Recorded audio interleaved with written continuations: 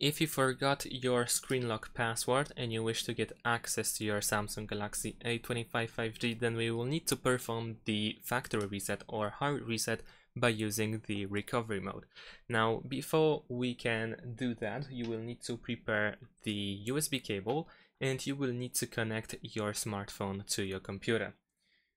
Now, also before that, we will need to perform a small trick that allows us to reset our device, because if you don't remember the password and if you try to turn it off, then you will be asked to enter the password anyway. So here's what we need to do. First of all, we need to use the USB cable, connect our smartphone to a PC. Once the USB cable is connected, we need to press and hold the power button and volume down button for a couple of seconds. And after that, we will need to switch the volume down button to volume up. So we will need to hold power button and volume up.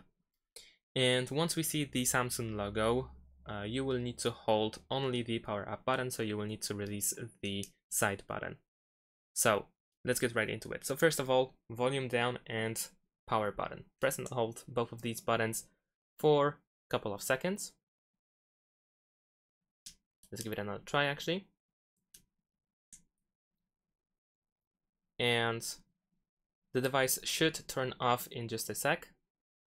And now press and hold volume up instead of volume down. And now release power button and keep holding volume up.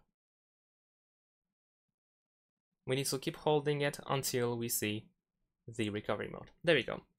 Now, in order to perform the factory reset, we need to go to wipe data/factory reset by using volume down button. We can use volume down in order to go down on the list and volume up in order to go up. And we need to confirm our choice by pressing the power button. Now over here we need to choose factory data reset and once again confirm with the power button.